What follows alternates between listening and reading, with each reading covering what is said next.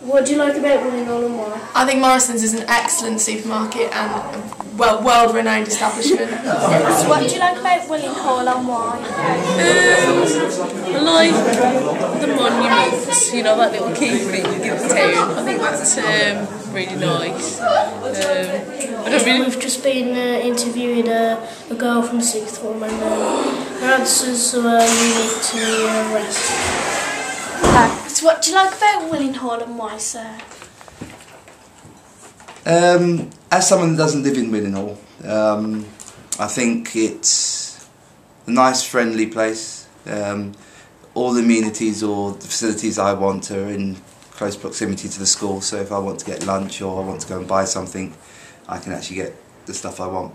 We've just interviewed Mr Mackenzie and he's given us some answers that have been quite good and given us a variety of his opinions, like one side and the other side, not biased at all. More police on the streets to clean up some people and maybe like build a new shopping centre, I reckon. Institutions to do with the EU, is that really necessary?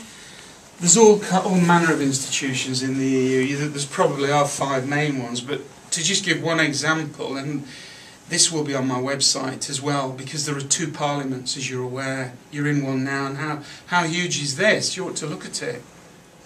You ought to just have a look while you're here, because it spreads all the time in that direction mainly. So you'll see new buildings over there, and they haven't finished, mainly for civil servants and backup staff.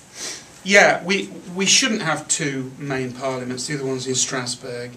And there has been a costing, not from UKIP, not from Eurosceptics, but by the people here and in Strasbourg arguing with one another. Yeah, obviously official languages of the European Union, and therefore they are European languages. If they want to decrease VAT, they have to ask permission of the EU.